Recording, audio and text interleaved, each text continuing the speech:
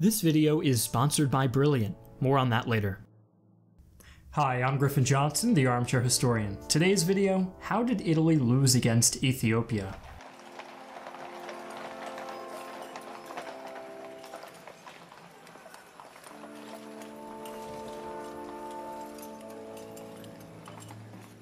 During the scramble for Africa, every indigenous nation that was invaded by European powers fell within a matter of decades, all except one, the ancient empire of Ethiopia, also known as Abyssinia. As the world watched, the supposedly primitive Ethiopians were able to repel a modern European army. This defeat was grave and humiliating, and many were puzzled as to how it could have occurred. Before we start analyzing this defeat, let's get some background on the cause of the invasion. In 1869, not long after Italy was unified into one kingdom, the Italians, who felt that they were falling behind in the scramble for Africa, purchased a small port on the Red Sea from the local Eritreans, and began expanding outwards. In approximately 20 years, they controlled a significant portion of East Africa, and as this was occurring, the nearby Ethiopian Empire, which had existed in the region for over 600 years, suddenly found itself cut off from the sea. And by 1887, skirmishes were occurring between the Italians and local Ethiopian warlords. This culminated in the Battle of Dogali, in which an Italian column was ambushed and destroyed by the Ethiopians. After this, the Italians were determined to pacify Ethiopia, and they saw their chance when its emperor died and the throne was claimed by the Italian-supported Menelik II. Italy signed a treaty with Menelik that promised backing to his claim, as well as financial and military aid, in exchange for recognition of Italy's colonial territories.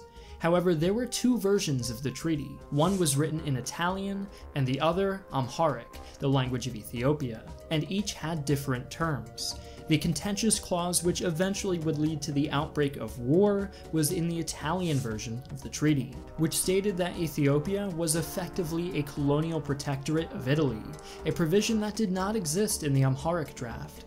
After Menelik tried to establish diplomatic relations with other European countries, it was only a matter of time before the Italians accused him of breaching the treaty. Although all other European nations refused to recognize Ethiopia's independence, Russia was supportive of Menelik's ambitions, as they were both Orthodox Christian countries.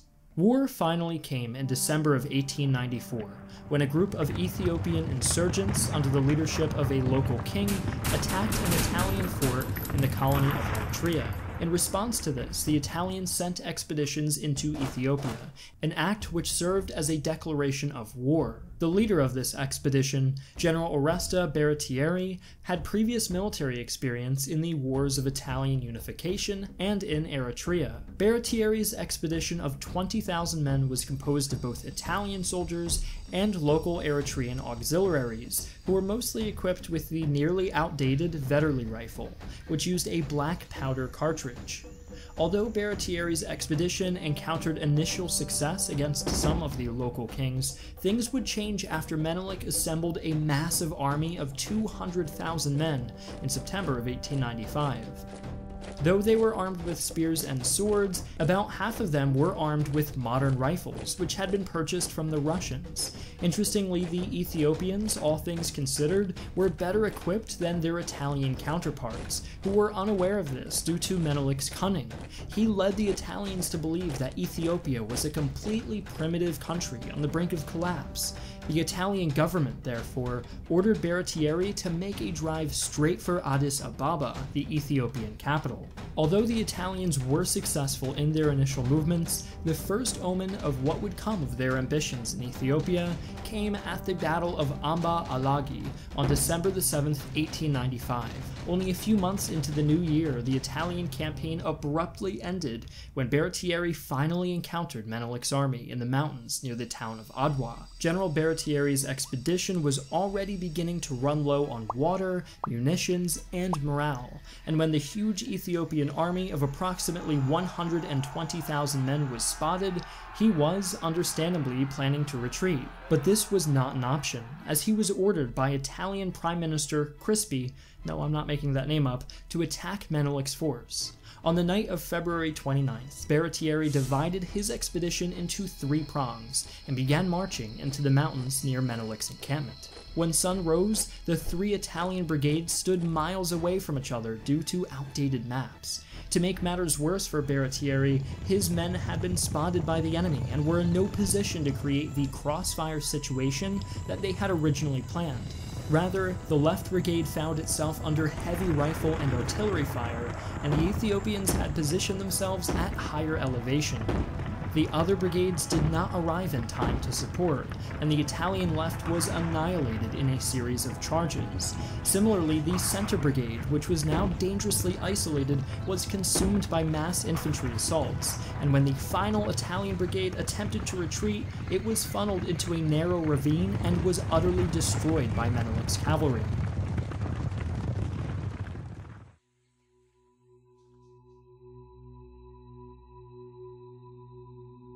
During all of this, the Ethiopians lost 10% of their men, while the Italians lost nearly 60%. After this decisive defeat, Baratieri retreated back into Eritrea, but was not pursued by Menelik, who wanted to preserve his strength. When news of the disaster at Adwa reached Italy, there were mass riots and protests against Crispi's administration. Italy was forced to sue for peace, and after some negotiation, the 2 nations signed the Treaty of Addis Ababa, which demanded little from the Italians except the recognition of Ethiopian independence. In conclusion, we can see that the Italians lost due to a combination of factors, the biggest being that they were unprepared for a remote war, especially against a state as well organized and well equipped as Ethiopia.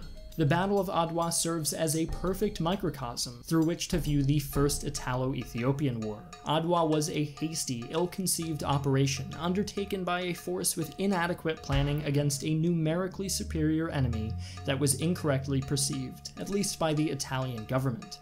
A secondary reason for the Ethiopian victory was Menelich's foresight, as he had been stockpiling modern weaponry for years after Ethiopia had been devastated by a British invasion in 1868. In the long term, Ethiopian hegemony would not last, as the rise of fascism and revanchist rhetoric after the First World War made it clear that Italian affairs in East Africa were not over.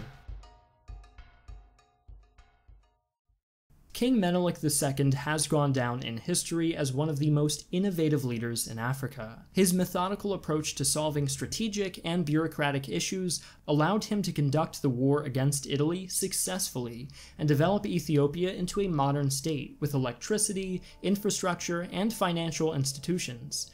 It is the same methodical approach that our sponsor, Brilliant, offers along with mathematics, science, and physics. The STEM field may sound extremely daunting, especially for an armchair historian like yourself, but Brilliant allows you to learn these concepts through fun, bite-sized problems. In all of Brilliant's lessons, they are both visuals and thorough explanations. If you're currently a student or just a lifelong learner, we highly recommend starting your free trial at brilliant.org/armchairhistorian.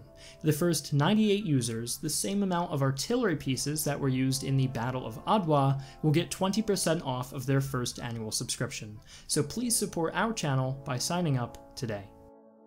Thanks for watching. I'd like to thank the Armchair Historian team and my general staff on Patreon. We are pleased to announce that this episode was brought to you in part by a new member of the Armchair Historian team, who we've recently welcomed on board. As a result of our new team additions, we're going to be producing more videos for you on some Wednesdays as well as every Friday.